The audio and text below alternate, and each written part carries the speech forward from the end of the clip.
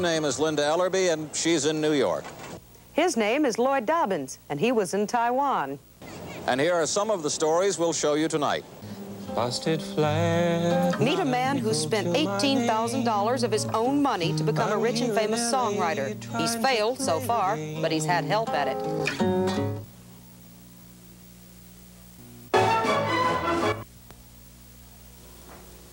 When we mean we got a real bargain, we say, I got it for a song. We don't really mean that songs are cheap. There are people who make lots of money writing songs, and more people who would like to. Ever read one of those ads in the back of the magazine that begins, "You may be a songwriter, send us $5 and your poem"? You can spend a lot more than $5 before you're through. Songwriting is a bingo game. Anyone can play, and almost everyone can lose. Through a friend of a friend, I got the name of someone, and he took $2,000 of mine and went into a rather dinky 8-track studio and came out with a dinky kind of tape with 2 songs on it. And that was my introduction to the song business. And we went up to Los Angeles, to Hollywood, with this master, and they listened to it and they said, oh, this will sell. And you know, it's funny because way down deep at the time, woman's intuition, I guess, it seemed like it was almost too easy, you know? But we did hand them, we'd saved it, we handed them the $1,500. Well, you're one more guitar in the line, the man said. Just one more guitar, move along. I was one more guitar in that long, lonely line. But the only one singing this song.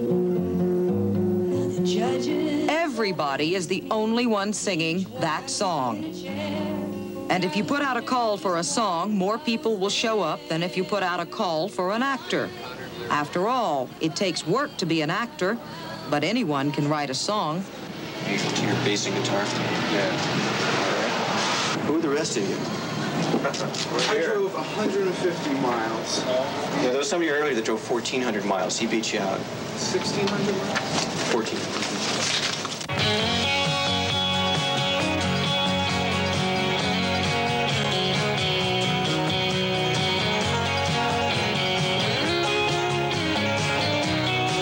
Last year, Americans spent $3.5 billion on records.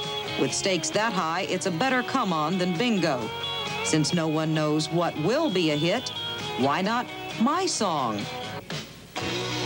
There are 1.5 million songs in this room. 1.5 million. And there are 20 million people who think their songs ought to be in this room.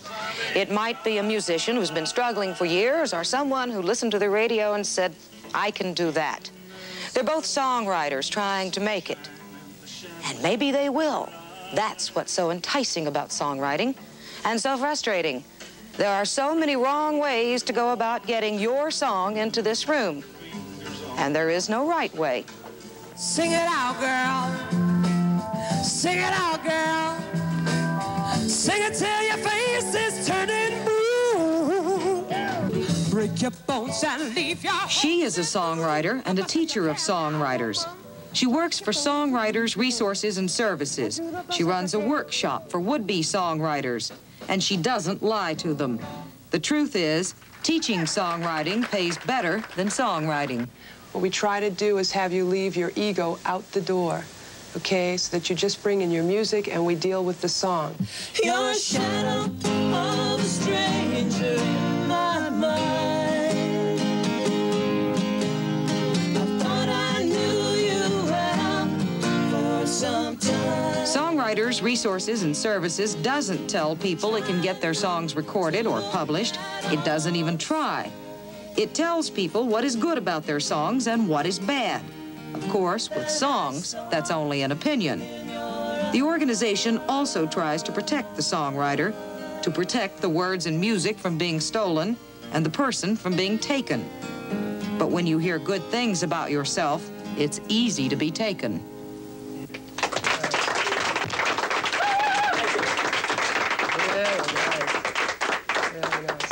You guys have such a recordable sound. Your voices blend so nice. Really, you have just such a fine sound. It's great. I can't wait to see you recorded. You have some contracts here from a company by the name of O-Stay Music. Right. Is that correct? Yeah. O-Stay Music wanted $985 from this man. The company didn't promise anything. So the lawyer advised the writer to do the same. Yeah, I would think that it would be best that perhaps you take your material to a company that were to offer you contracts without any money coming from you. This is what is standardized in the industry. Penny Jackson wrote 4 songs for free. She thought they were so good they were worth paying someone to publish them. She did. She paid $395 to a man named Dale Ollinger. He had a fancy brochure and an attitude that seemed, to her, professional. He said he was a producer. He had an ad in the Yellow Pages. Well, I went in and played my song for him, and of course he was just overwhelmed, thought it was the best thing he'd ever heard, and told me that he would take my musical arrangement and put it down on a lead sheet, record it to my satisfaction, and then present it to several recording companies. What actually happened was that he did make a lead sheet that was totally inaccurate. The recording was, in my opinion, unpresentable. And when I told him that I was dissatisfied with the recording, his reply was that I could spend more money and get a better quality recording, which I just dropped it at that because I kind of realized I had been taken. Ollinger produces from his house in Long Beach, California. He used to produce from this music store. He still mentions it heavily in his ads, but the new owner is quick to tell you Dale Ollinger has nothing to do with this store anymore. Ollinger was quick to tell us he was a producer until he saw the canceled checks we had from Penny Jackson. Then he refused to say anything except that we were sensationalists who intended to make him look bad and had no appointment. So we asked for an appointment. He closed for the day.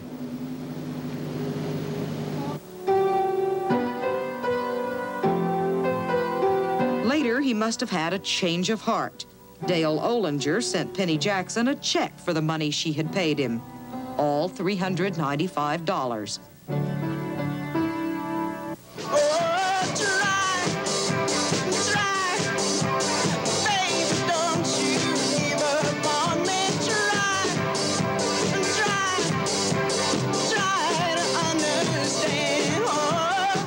This is a legitimate recording studio.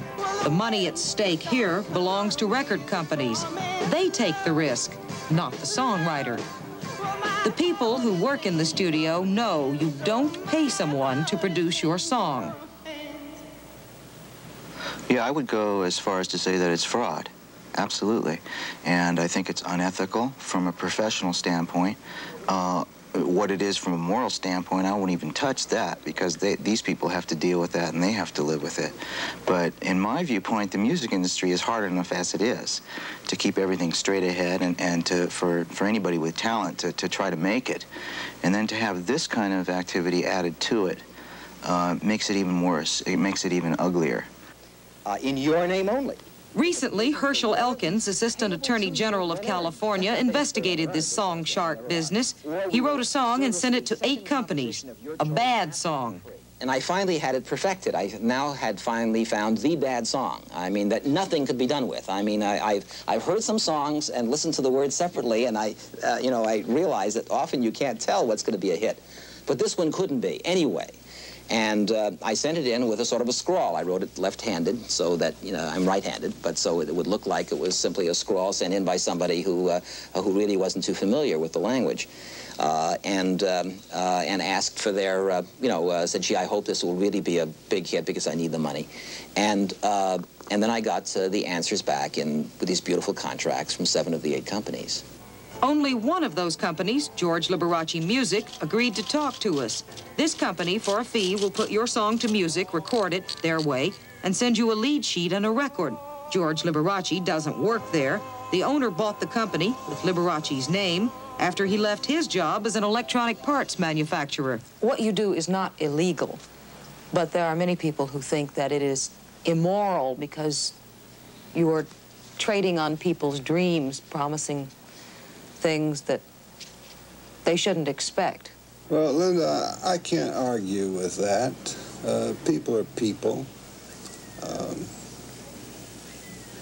I can't, all I know is the way our company operates. We try not to be misleading. We tell our songwriters that the odds are better in Las Vegas, that the chances of having a hit song are very remote, that if they can't afford to have their song recorded, why, don't do it. Naturally, we are in business, and as I said before, we want to make money. So if we simply told everybody that came along to go away, why, we'd blow away too. But they shouldn't count on their song being a hit. No way. And they shouldn't count on it being played on the radio stations. No, they really should. And they shouldn't count on there being a big sale of the records. No, no. I can't help it. People are foolish, Linda. And, you know, if you have a dream that I can't help what you dream about. What they dream about is having their songs recorded by one of the people on these billboards. The people on these billboards, more often than not, write their own songs, but that never gets in the way of a dream. It's like panning for gold. It seems so easy. You write a hit song, you get to live in Beverly Hills. You get to live in a big fancy house. You get a car for every member of the family. You get to name the car. The other car is named Words too. You get all those things. And of course, this is what you get if it works. This is what Alan and Marilyn Bergman have. What are you doing the rest of your life? North and south and east and west of your life.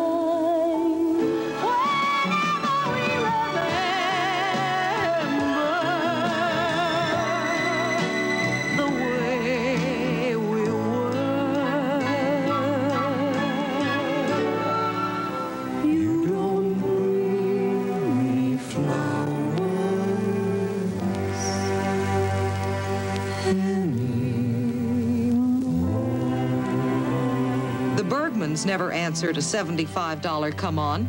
They never had to. Well, you both are professional songwriters, and you must know a lot of professional songwriters. Do you know any songwriters who made it that way? No. No. No. So what do these people get for their $75? $75 poor. I just think it's heartbreaking that, you know, that people who want to write songs and may even be gifted, you know. There may even be some talented people are being led astray like that. They'd be far better off, it seems to me, just sending them to the artists whom they feel would be the best artist to record the song, or find out who the man or woman is who produces this artist, and getting the material to them. I would imagine that a responsible record producer will look at most material that comes across his desk, because who knows where the next hit song is coming from today. Looking into mine, I knew it from the first. Nobody knows. That's the catch. Nobody knows. Not even the son of Norman Luboff or his wife. Both are songwriters, and both are, for all their connections, unable to connect. I mean, I have been at times when I've had everything but 3 syllables in a song. I sit there and just cry because I feel like I cannot get those 3 syllables. Then to get a song that you feel is so there, and to go into a person with it, and to lay your soul out on the table, and to have them say, "Are you kidding?" Or, after 8 bars, next. So they keep trying. This man spent $18,000 trying.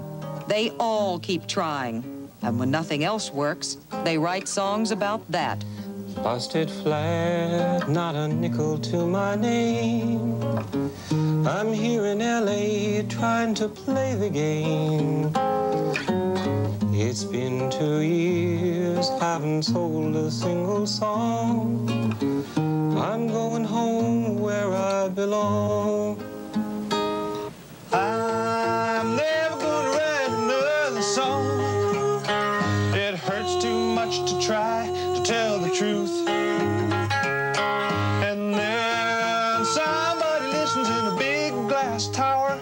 He says it's nice, but he ain't got no use for it.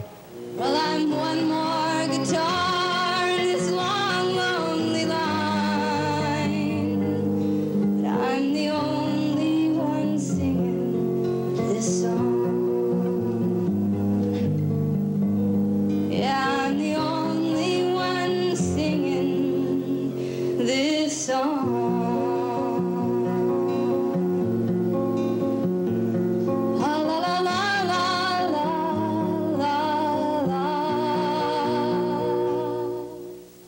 By the way, Assistant Attorney General Elkin's purposely bad song was lost. That's just as well. If we had found it, we would have played it, and it's terrible.